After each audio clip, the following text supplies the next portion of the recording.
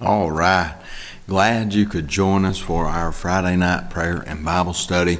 And we're going to get started tonight. And really looking forward to tonight. We are going to go over a character of the Bible named Jeremiah.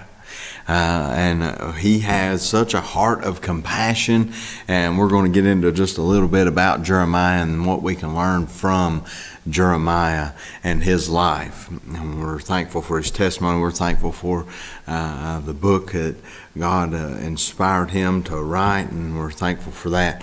So we want to go to the Lord in prayer, and I just want to ask you to pray for our nation and pray for our military. And we just, our men and women, we want to back the blue. We love the folks who serve and protect us, and we just are so thankful for them. And I do want you to just pray in that manner. Pray for the situation in Afghanistan and pray for our people. So let's go to the Lord in prayer. Heavenly Father, God, we do love you, Lord, and we thank you. God, we do thank you so much we thank you for your mercy. God, we thank you for your grace. God, we thank you for America. So thankful for a country where we have the freedom, God, to worship you without persecution. God, I pray that you'd be with these folks in Afghanistan. God, you'd watch over them. Lord, you know the need there. God, I pray you'd be with our military. Lord, we thank you for our military, the men and women who put their lives on the line so that we may have the freedom that we have today. God, I pray you'd touch them, protect them. God, comfort the families who have lost loved ones during this time. God, I pray you'd touch them with your mighty hand. Lord, draw them closer to you during this time. God, I pray that you'd be with our country. Lord, we need you. We need you in a mighty way, God. We need you. Lord, we need revival. God, we need to turn our hearts to you. God, I pray that you'd touch our country. Lord, I pray for our government. Lord, you'd be with those appointed leaders, Lord, that you'd just turn their hearts to you. God, help us as Christians to pray for them. God, you tell us we need to pray. We need to turn from our wicked ways. God, we need to seek your face. God, help us to have the boldness to do that.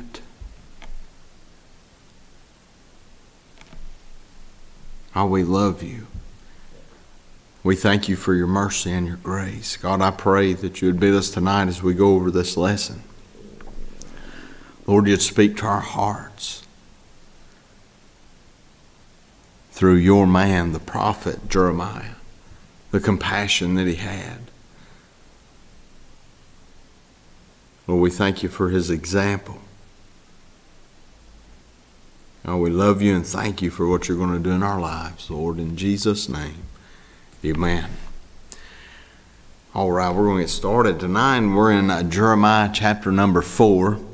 In Jeremiah chapter number 4, so if you'd open your Bibles to Jeremiah chapter 4 and verse number 14, and we'll begin reading in verse number 14. We'll read through verse number 19. The Old Testament prophet Jeremiah, he cared deeply for his people. He was pained by their wickedness. He became known as the weeping prophet. He had a fervent love for the lost, and although at one point in his life he wanted to quit the ministry, he kept going. He said that he couldn't help but preach and proclaim the Word of God. He was able to do this because he was relying on God's mercy and His faithfulness. I pray that you found Jeremiah chapter number 4, and we'll begin reading in verse number 14. The Bible says, O Jerusalem, was thine heart from... Let me begin again. Let me start over. Jeremiah chapter 4 and verse 14, I'm sorry. O Jerusalem, wash thine heart from wickedness, that thou mayest be saved. How long shall thy vain thoughts lodge within thee?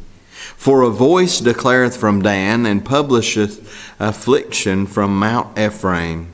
Make ye mention to the nations, behold, publish against Jerusalem, that watchers come from a far country, and give out their voice against the cities of Judah.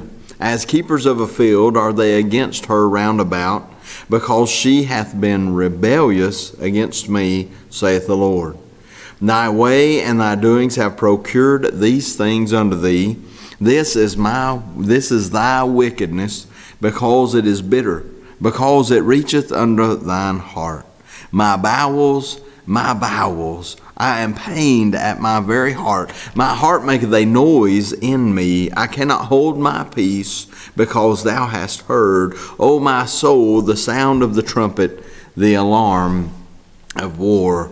I want to read that last verse one more time. My bowels, I am pained at my very heart. My heart maketh a noise in me. I cannot hold my peace, because thou hast heard, O my soul, the sound of the trumpet, the alarm of war. Jeremiah has learned a lesson that caring comes with a cost. In Jeremiah, we see a faithful man of God who was willing to bear the burden of caring for a people who really didn't even care at all. He carried this burden, and his example should inspire us and instruct us in being a type of Christian that God wants us to be, and the type of Christian that the world needs to see. People who truly care in our hearts and in our actions. Now, in Jeremiah, he has this heart of compassion. And as we learn about this, we go back to a fellow named David. King David was one, at one point in David's life, he felt that absolutely no one cared what he was going through. In Psalm 142 in verse 4, the Bible says, I looked on my right hand and beheld, but there was no man that would know me. Refuge failed me. No man cared for my soul. I'm going to say maybe there's a time in your life when you have felt the same way.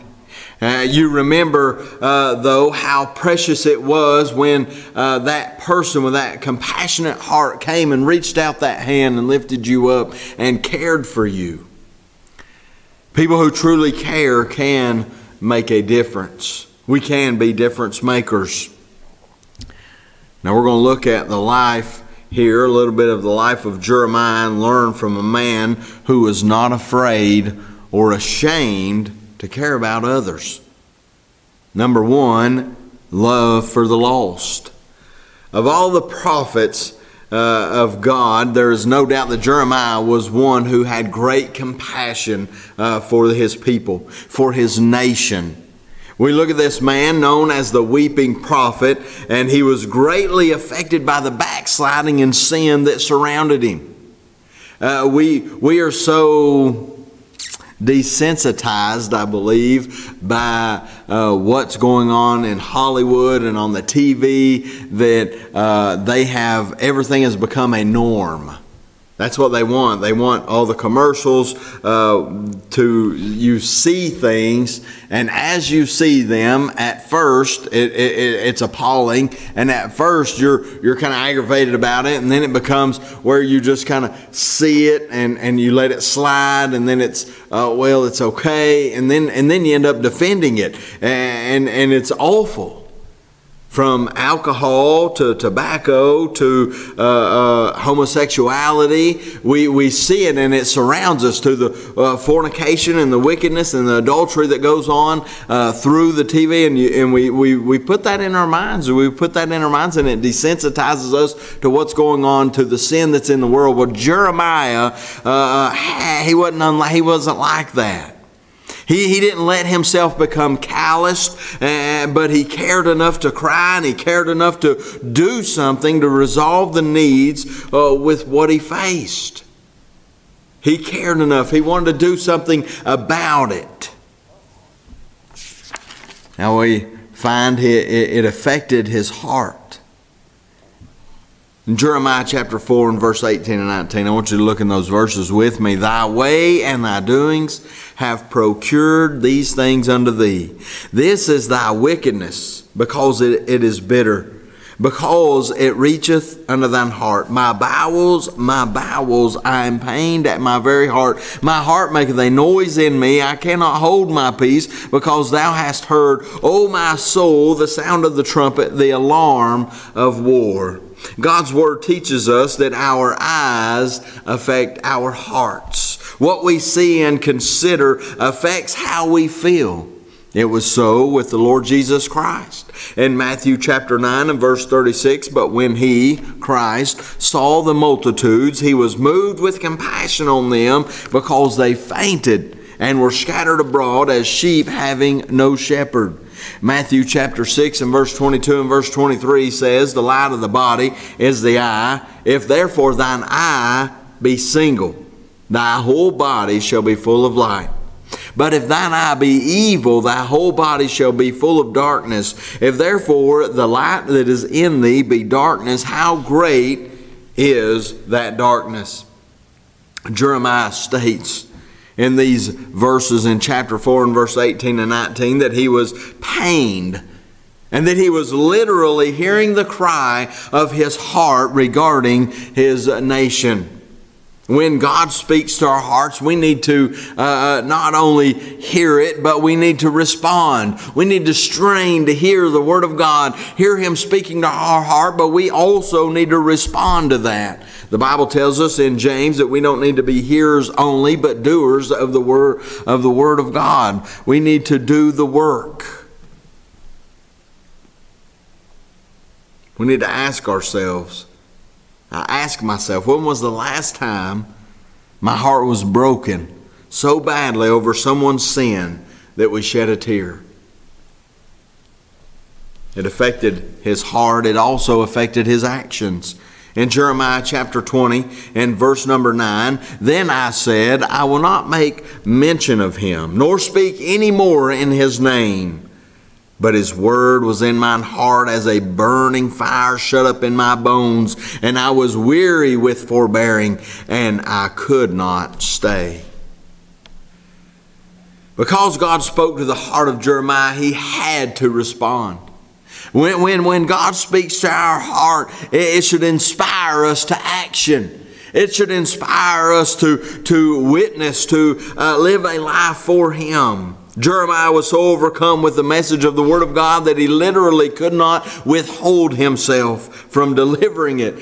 Even though out of discouragement he had vowed to leave the ministry.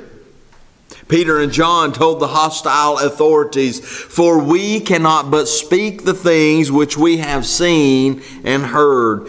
And Paul told the Corinthians, necessity is laid upon me, yea, woe is unto me if I preach not the gospel. We need to let God's Word work in our hearts, and it needs to work in us and through us. If God's Word permeates our lives as it should, there will be an inevitable overflow that will affect all of those around us. I remember a story that D.L. Moody walking down the street. I'm not sure where he was at. I would say that it was Wall Street, but I'm not sure the story. But he was so overcome with the Holy Spirit that he had to leave the street and go into a friend's home by himself and pray. He was so overwhelmed with the Holy Spirit. We see Jeremiah's loyalty to the Lord, despite the fact then and now it's not popular. It's not a popular position to be faithful to God, to be loyal to Him, to take His Word and apply it to our lives and try to live by it, try to live a holy, pure life. It's not a position of the majority. It's not a popular position, but Jeremiah realized the importance of being loyal to the Lord. He was loyal in his declarations in Jeremiah chapter 42 and verse number 4. Then Jeremiah the prophet said unto them, I have heard you. Behold, I will pray unto the Lord your God according to your words. And it shall come to pass that whatsoever thing the Lord shall answer you, I will declare it unto you. I will keep nothing back from you. See, Jeremiah made it very clear that he desired to speak only the Word of God. Only that he want to speak that. And I want to say Micaiah, he said something very similar in 1 Kings chapter 22 and verse 14. As the Lord liveth, what the Lord saith unto me, that will I speak. I don't care who you're speaking to, who you're giving advice to. It needs to be godly advice. It doesn't matter if we're giving advice to our children, advice to students, advice to friends, advice to family. It needs to be godly advice. It doesn't need to be just our personal opinions. I let my mouth run off too much about my personal opinion, but I need to have godly advice and biblical advice to folks who need it. In Acts chapter 20 and verse 27, the Apostle Paul says, For I have not shunned to declare unto you all the counsel of God. In 1 Corinthians chapter 2 and verse 12 and 13, Now we have received not the spirit of the world, but the Spirit which is of God, that we might know the things that are freely given to us of God. Which things also we speak, not in the words which man's wisdom teacheth, but which the Holy Ghost teacheth, comparing spiritual things with spiritual. Revelation chapter 22 and verse 18 and 19 says, For I testify unto every man that heareth the words of the prophecy of this book. If any man shall add unto these things, God shall add unto him the plagues that are in this book. And if any man shall take away from the words of the book of this prophecy, God shall take away his part out of the book of life, and out of the holy city, and from the things which are written in this book. But we also see he was loyal in his tribulations. In Jeremiah chapter 38, in verse number 6, Then took they Jeremiah and cast him into the dungeon, and Malchiah, the son of Hamelech, that was in the court of the prison, and they let down Jeremiah with cords. And in the dungeon there was no water, but mire, so Jeremiah sunk in the mire. Jeremiah was faithful to the Lord even when in prison and sinking in the mire of the dungeon. He understood what the hymn writer Thomas Chisholm meant when he penned, Great is thy faithfulness. All I have needed thy hand hath provided. Great is thy faithfulness, Lord, unto me. Jeremiah is a beautiful illustration of one who found out that Christ's strength is sufficient in the most miserable of situations. Number 3, the light of his life. Throughout the Bible, we can see themes that are evident in Bible characters. We see John the Baptist. His theme seems to be the coming Messiah. And for the Apostle Paul, it appears as the gospel of the risen Savior. And Jeremiah, his constant theme is the mercy and faithfulness of God. We'll look at the mercy in Lamentations chapter 3 and verse 21 and verse 22. This I recall to my mind, therefore have I hope. It is of the Lord's mercies that we are not consumed, but His compassions fail not. See, Jeremiah talked about the mercies of God, but he did more than simply talk about God's mercies. He himself was merciful to people. While it would have been easy to give up, and probably a lot of people would have just brushed their hands off and walked away from these people, Jeremiah didn't. Jeremiah prayed, Jeremiah wept, Jeremiah encouraged his countrymen to come back to God.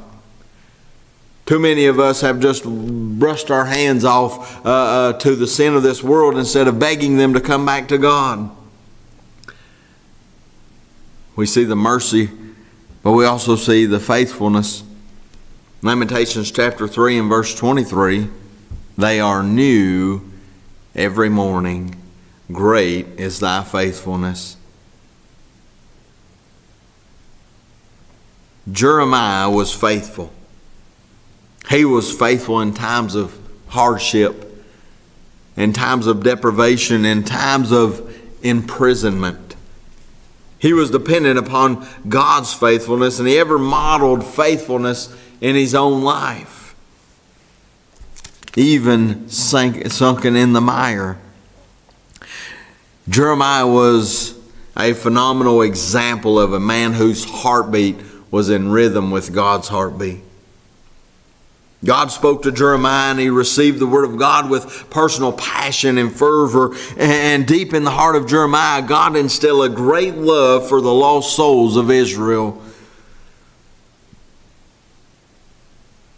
I can tell you, we need to ask God to break our hearts for the lost souls of our country, for the lost souls of our communities, for the lost souls of our family members and our friends. We need to ask God to break our hearts that we may have compassion for the lost. We need to have that burning desire to live our life in such a way that the glory of God is clearly shown to those around us. If not, if we don't, we need to search our heart in the presence of God until we discover and correct this problem. We need God. We need to have compassion on the lost. We need to go by Jeremiah's example. We don't need to care about what's popular. We just need to care about the lost souls that are around us that are perishing. He had a love for the lost. He was loyal to the Lord, and God was the light of his life. Let us pray that we can have a heart as Jeremiah. Heavenly Father, God, we love you and we thank you for Jeremiah. We thank you for this book that you have given us, God. We see his faithfulness to you. Even in hard times, of times he wanted to quit, he couldn't help but proclaim your word. God, help us to be there. Help us to be that kind of Christian, Lord, where we just can't quit and we just can't help but proclaim your goodness. And God, you are good to us. God, if all you ever did was just save our souls, that was more than we ever deserve. God, I pray for the one who hears this. Lord, if they don't know you as their personal Savior, God, they would come to know you. They would recognize their sin. They would recognize that they can't pay for it. They would recognize, God, your mercy and grace, that free gift is the gift of salvation, just trusting and calling upon your name. Lord, we love you and we thank you for what you're going to do. In Jesus' name, amen.